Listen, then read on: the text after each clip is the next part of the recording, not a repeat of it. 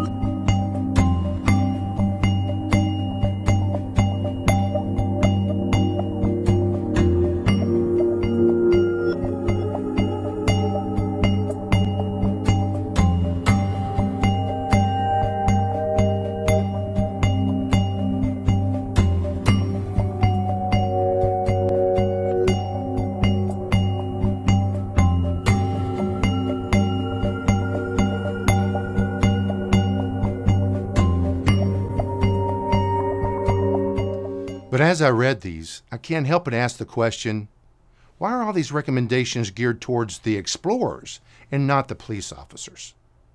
They want to ban late-night ride-alongs. Does that mean nothing bad happens during the day? They want to add female co-leaders. Does that mean that only men can be bad police officers? They want to train Explorer Scouts on sex abuse and boundaries. I just ask, why? They want to create an Explorer buddy system so the Scouts are never alone with officers. Never alone with an officer?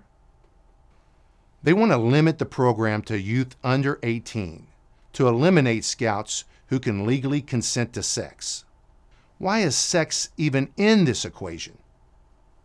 They want to add more involvement by parents and urge parents to advise children on proper boundaries. Again, I ask, why is this even in the equation? The problem with these recommendations are that they're only focusing on the youth explorers and not the bad police officers. Maybe the recommendation is we find new leadership, and the only way we can do that is this November.